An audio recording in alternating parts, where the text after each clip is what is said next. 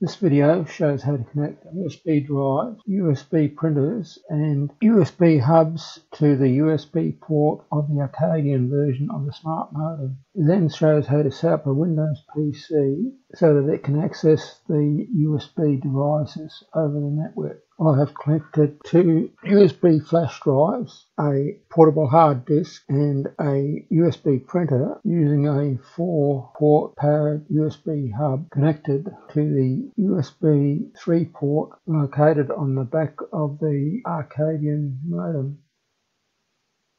To set up the modem, log into the modem by opening a web browser on a device connected to the modem and going to http://my-modem. Password is Telstra, T, and then going to content share. There are two ways of accessing the files stored on USB drives attached to the modem. DLNA, which is used by media devices, and Samba, which is used for accessing the devices as network drives. In order to access the USB drives using DLNA, make sure Enable DLNA is ticked. The DLNA name is the name the server will appear as in your media devices. To access the files using DLNA, start a media device. I will use VLC Media Player. Go to Servers. Select the server with the same name displayed in the modem settings. The media on the USB drives is grouped into folders and content. I will use folders to browse the files. The file can then be selected and played. To use Samba, make sure Samba enabled is ticked. The default name of the server is Telstra Modem. This can be changed. You can also change the workgroup name if you already have another workgroup set up on your network. By default, the modem uses Samba version 1. To use Samba version 2, toggle the Samba version 2 switch to on. With Samba version 2 enabled, shares can only be accessed using a username and password. Enter a username and password and then save the settings. To access the files on a PC, open File Explorer and go to Network. If you get this message, select OK. To remove the warning message, click on the network icon, bottom right of the screen. Select the network that is being used, then select the connected network and make sure private is selected. Select the back arrow top right. Select Status and then select Network and Sharing Center. Select Advanced Sharing Settings. Make sure Turn on Network Discovery and File and Printer Sharing are selected. Go back to File Explorer and refresh the window by right-clicking and selecting Refresh. The Telstra Modem server should now appear in the computer section of File Explorer. Select the server. The ID name of the user set up in the modem setting should now be displayed. Select it. Enter your username and password as set up in the modem settings and select OK.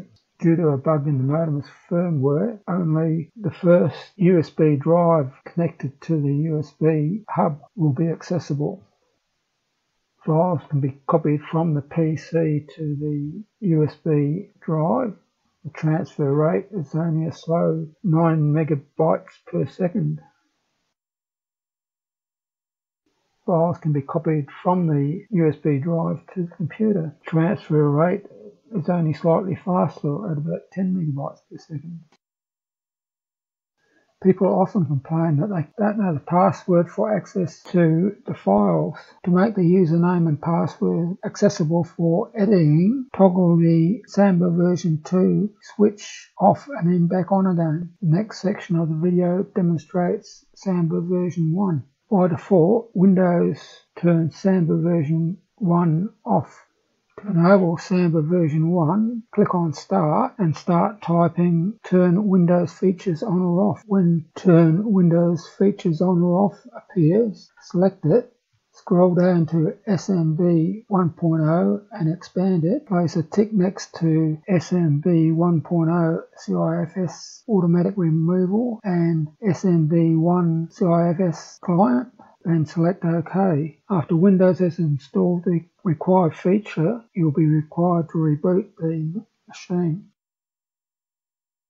Once PC is rebooted, open File Explorer and go to Network, then select the modem server. The drives connected to the USB port on the modem will be displayed. Select a drive to display the folders and files stored on the drive. Files can be copied to the drive. Upload speed is the same as when Samba version 2 was used. Files can be copied from the drive. Download speed is also the same as when Samba version 2 was used.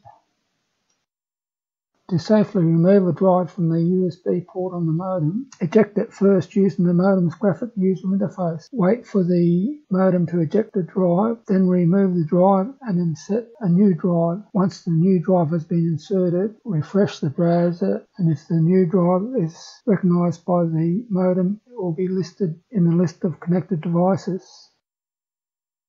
The last part of the video shows how to configure a PC to connect to a printer connected to the USB 3 port of the modem. The printer that I intended to use doesn't have a Windows 10 driver, so I have replaced it with a printer that has a USB port but also supports network connection. I've disconnected it from the network.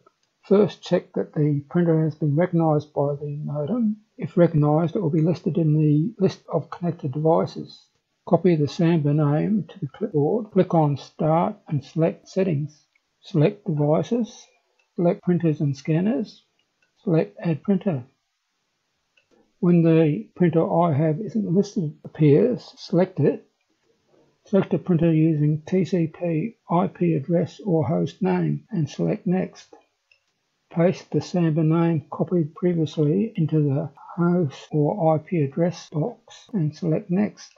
The detection process takes a while, so I've speeded it up. Select Custom, select Settings, select LPR as the protocol, give the LPR queue a name, and select OK. Select Next. The driver for the printer is already installed, so I'll select it from the list of already installed printers. Select Use driver that is already installed, and select Next. Give the printer a name, and select Next. The next stage takes a while, so I've speeded it up. Choose whether to share the printer and select Next.